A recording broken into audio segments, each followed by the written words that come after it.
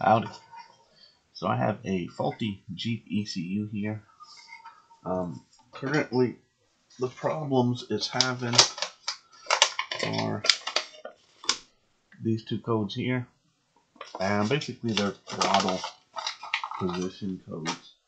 But a little backstory with this ECU, it actually was just sent to this place here, your part source, on 4/2/24 for alternator not charging, which is very typical of these ECUs. And I see they got their little tamper-proof tags there. They use a clear sealant. I don't particularly like the clear sealant, but that's what they have there. And the customer said that, you know, since it's come back, it's had those two new codes, and they won't do anything about it. They claim it's not anything they've done, and I don't believe that's accurate because I've repaired a lot of these, and I know that when you replace the driver for the alternator, that chip controls quite a bit of things. But if that chip's not soldered very well, you get those exact throttle codes. And it's happened to me multiple times. So I have to disagree with this place when they say they didn't cause it. I think that they did. It's just kind of goes along with replacing that 33888. But anyway, I want to open it and see what it looks like inside.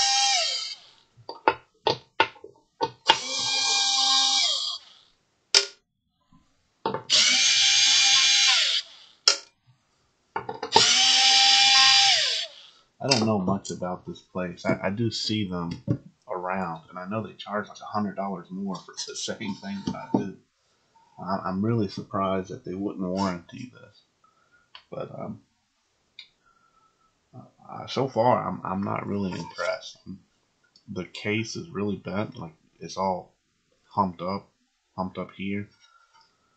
And like I said, they used the clear sealant. And the reason that's humped up like this is because this is where they open it. They open it here, and then when they go to put it back, they don't clean the old silicone off. They probably just glue over top the old one, and then when they go to push it down, the old silicone kind of gets in the way and won't really let you, knock it down. I don't know if they painted it or not. It does look like it's been painted in the past by somebody. You can see the gray kind of overspray on the labels here. I'm assuming that they probably painted it, but right now all I can smell is the clear silicone. Let's pop it open here.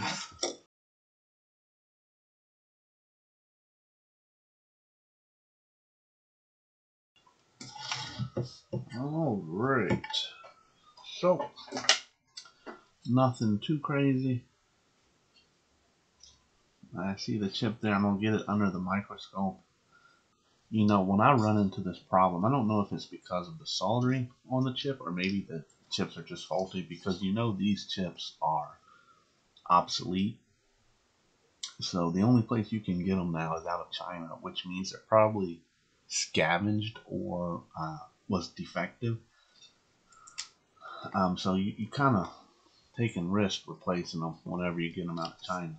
I've developed a different system to do these that kind of helps with this, since these are obsolete now. Kind of made my own chip for it, but I'll save that for another day. Right now, we're gonna have to investigate this chip, and probably will have to replace it. I want to check their soldering first, and then I definitely want to check around the edge.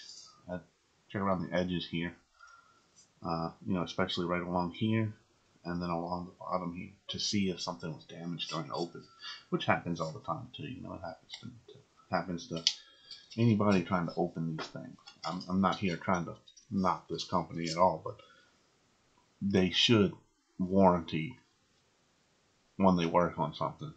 That part's a little bit disappointing, but maybe they just haven't run into this that much. But it is because of the replacement of this chip. doesn't seem like it should have anything to do with the throttle, but for some reason it does. And I'm guessing because of there's some communication that this chip has, and I think if this chip is messed up a little bit, that it messes up something in that communication that's part of the throttle. That's my only guess. I've never really looked into it too much, just some basic stuff. Let's take a look under the microscope, see what's going on. Maybe we can see a bad joint on the chip there. And if that's all it is, I'll probably just resolder it and hopefully that will do it. Alright, so I can see here that this one is probably not connected. But that's okay because that one's a no connect. It's not connected to anything, it's floating, so they didn't care. I guess they use lead-free solder. It looks a little bit dull. I usually use lead for these. Everything here looks connected good. This one is kind of iffy, which this is one of the data pins, I believe. Yep, I think it's this one that comes here. It looks like it's almost touching, but I can see it's a little bit funky. I don't know if you'll be able to see it on the camera. It's kind of a very difficult thing to see. And it may be fine, but it's a little bit weird.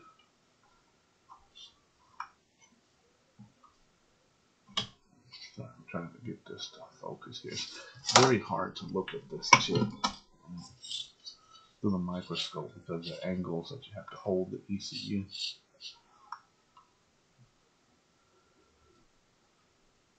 Alright, so if you see stuff like this one, it looks soldered like this one and this one. It looks soldered, but a lot of times they're not. A lot of times these chips, for some reason, the ones coming out of China, I guess because they've been scavenged and maybe they use some kind of chemical or, sanded away part of the pad to make it look new. They have trouble with solder quite a bit.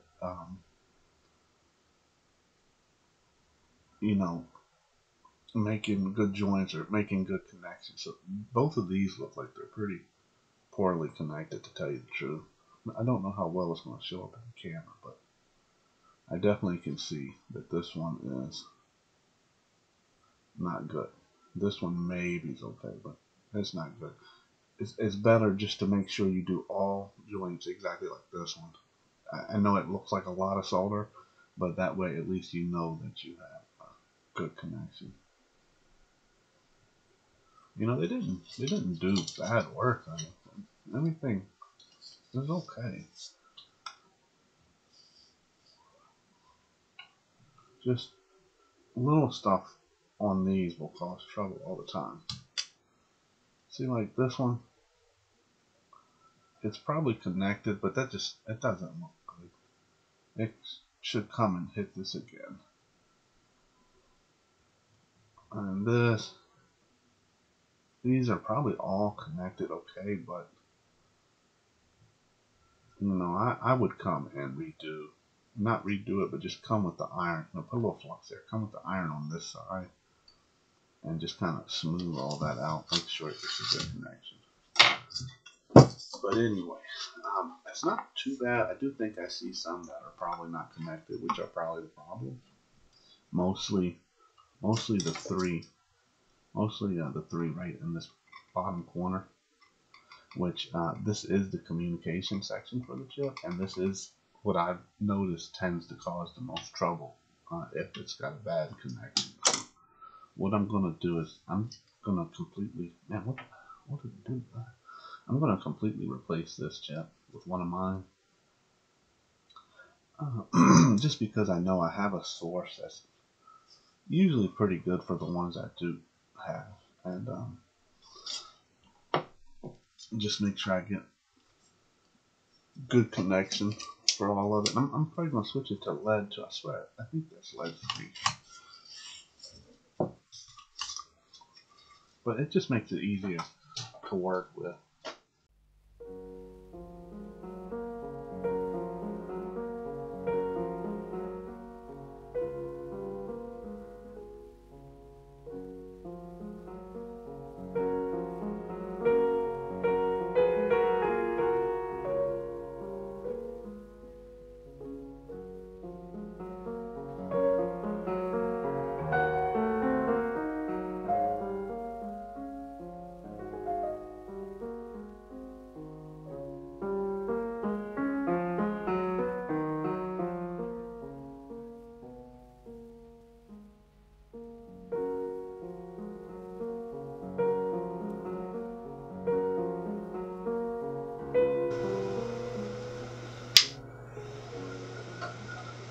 Alright, so I let this cool down a little bit. I'm going to clean it up. And now I'm going to go around and solder it a little bit better.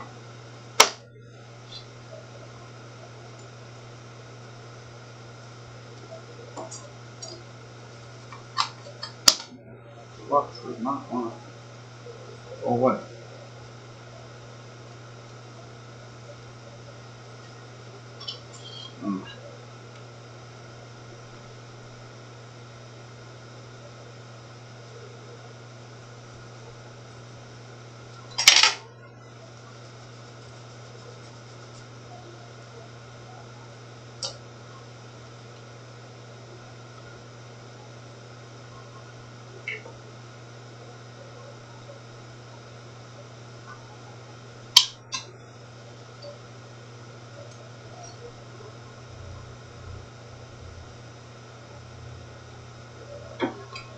Might help if I can solder an iron on.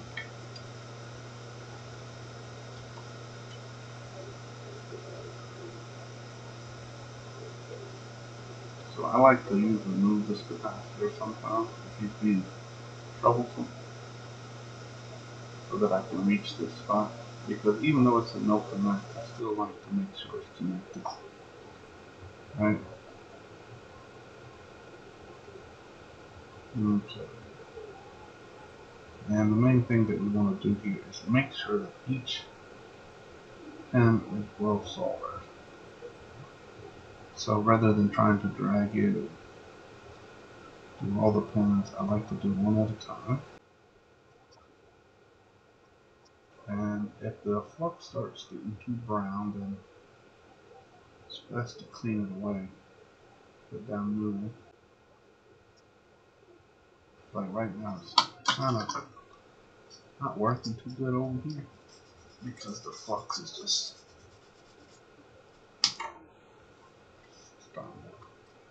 starting to burn up.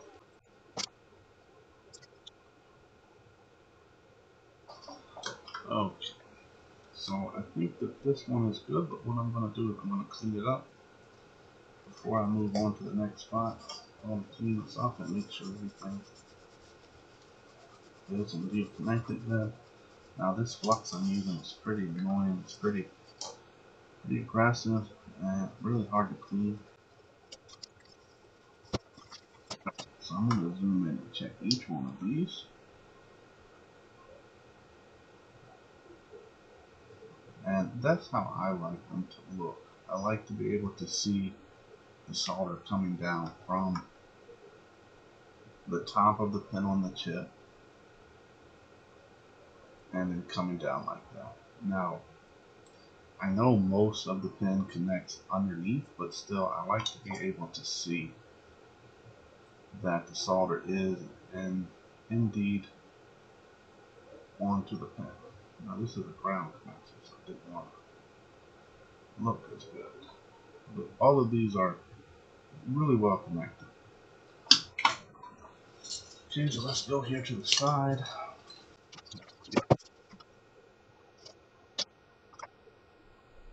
Alright, let's start at the bottom so that we don't keep dripping down the burnt flux.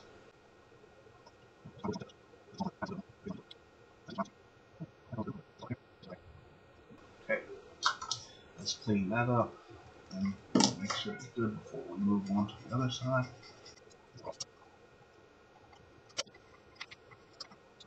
Okay, so all of those are connected good. You'll see it starts at the top of the chip and then goes down to the pad.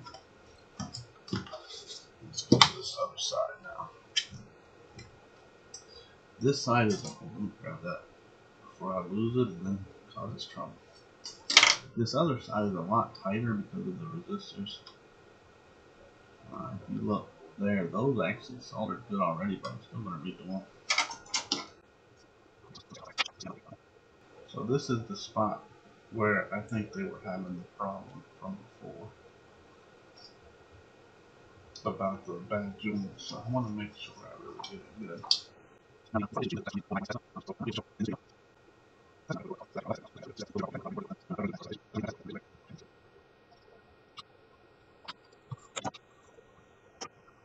Alright, now let's check the front. Usually the front is always connected pretty good the way that I do it. I still like to go around and just make sure that it's heated really well and not, lumped up with little whiskers all over. I am not done yet. Once I finish with that, I have to fix that capacitor that was moved, and also I like to hit it with hot air again to try to help clean up that leftover flux, and then I'll clean it a little bit more. It just helps clean it up.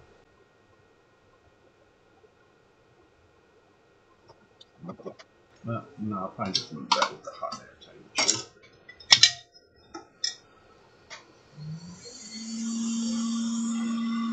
Alright, so I am going to try to heat it all up pretty good again.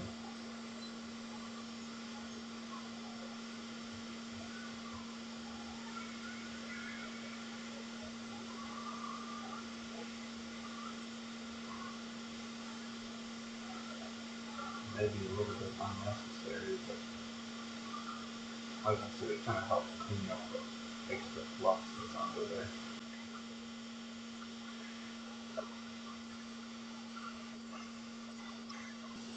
Alright. Now, one more time, I'm going to try to get it all cleaned up.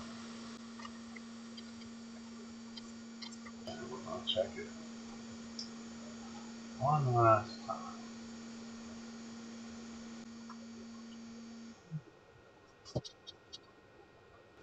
Alright, that's all pretty good. Only thing that's still there I don't like is a little bit of tissue. I will probably do one more alcohol drop and one more brush. Just try to get all that away. And you know what? I'm done. I'm going to test it.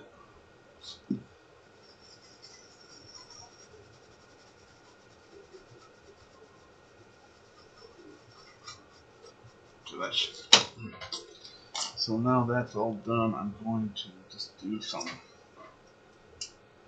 tests with the meter here just to make sure I don't have any short. Ooh.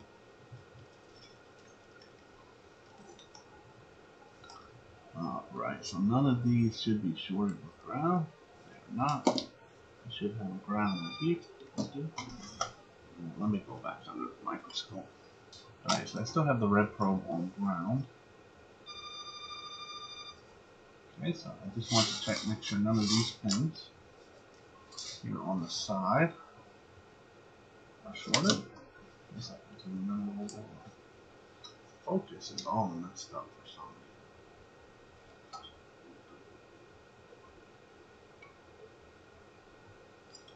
reason.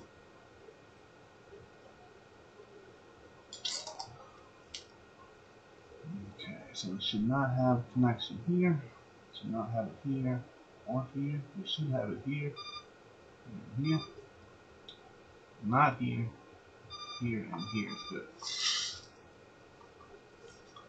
Alright. Okay, so there is good. Here, no. Here, no. Here we should. No. No. No, no, no, no, no, yes, no, no, yes. Over here, no, no, no, no, yes,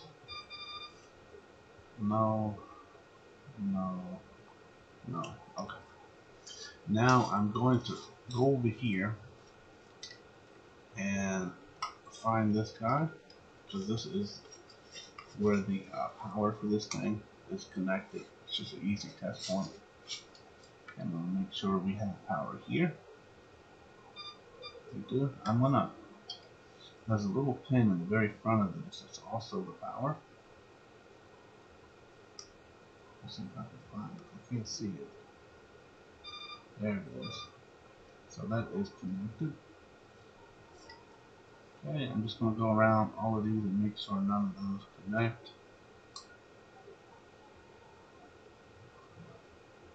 Do not. I'll check all these. Okay, none. This one should. Okay. Or no, that one's something else.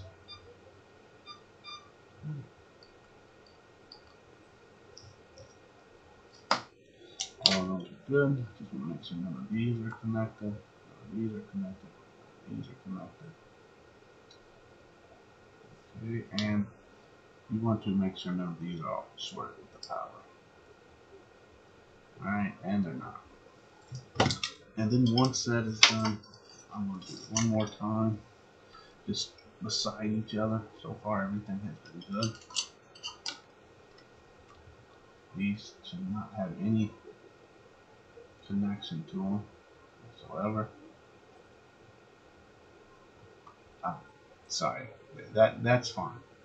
What I mean, they shouldn't have any shorts between them. I'll put it that way.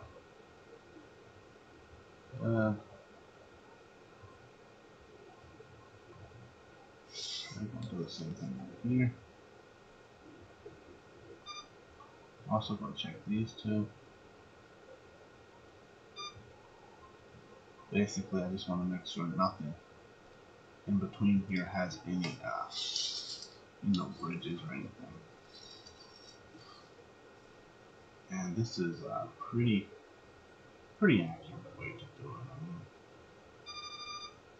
I mean, these are both ground, so that's okay. Okay, and these two are both ground, so that's okay. Alright, so yeah, it's all done.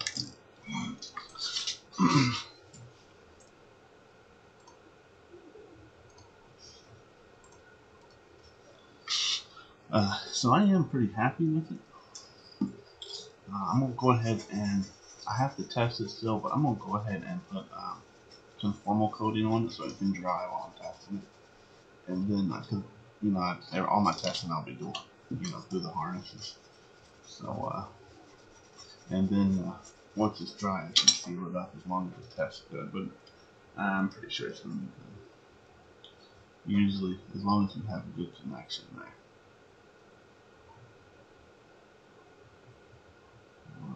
Right. Doesn't really have to have the conformal coating, but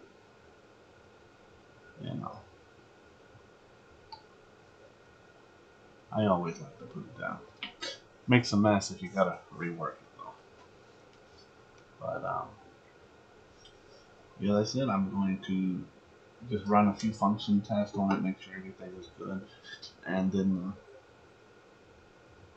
hand it off to the customer, and I'll update how it goes. But I'm pretty sure it's going to be good now. I'm fairly confident that the issue was either this joint on this corner here or the second up from the right. They were pretty suspect. So, all right. Hope you guys enjoy.